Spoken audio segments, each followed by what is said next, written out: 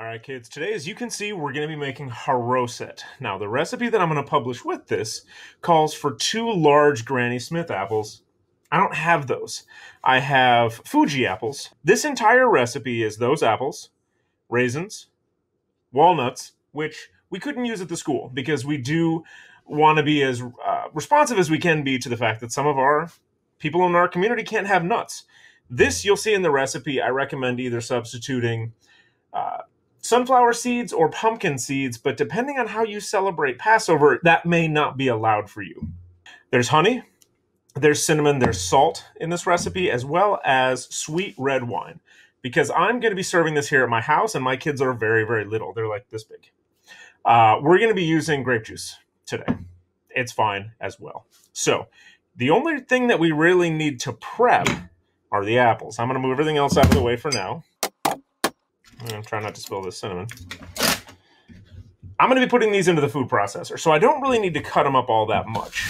Cut straight down that way, not getting to the seeds. And then I'm just going to do that same thing all the way around. I'm left with this core area. Get rid of that. I'm going to do the other 2 apples the same way. Now, because I don't want this to spend a whole lot of time in the food processor, I'm going to cut these pieces up a little bit more. Big wide dice.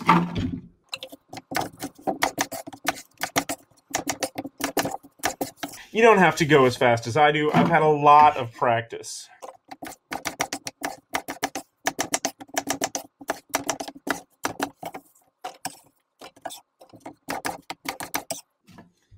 That's all the knife work you have to do. This is our food processor. It has, so far, just the apples in it. What we're going to do, we're going to add our cinnamon. A pinch of salt. Depends on how big your hands are, how big that pinch is. I'm going to go with 2. Walnuts. Raisins. And our honey.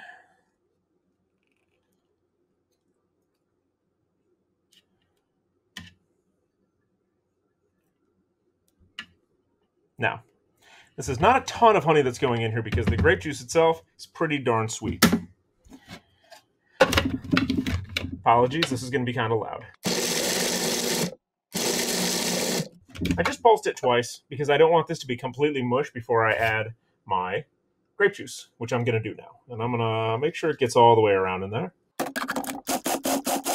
And that's about as much as we want to do. This is the texture right here that I like to see in a Charoset. I want there to be pieces because we're not making baby food. We're just getting all of this stuff chopped up. You can, if you want to, chop all of this by hand. And if you have an hour, that's not a bad way to burn up an hour while we're all stuck in our houses staring at each other. This serve by itself with just some matzah, or what I'm going to do is I am going to make, with my kids, little apple hand pies out of this, because I discovered last year making this when I had some left over that it's actually a really good apple pie filling. All right, thanks for watching, and I will have the recipe for this put up on our social media as well.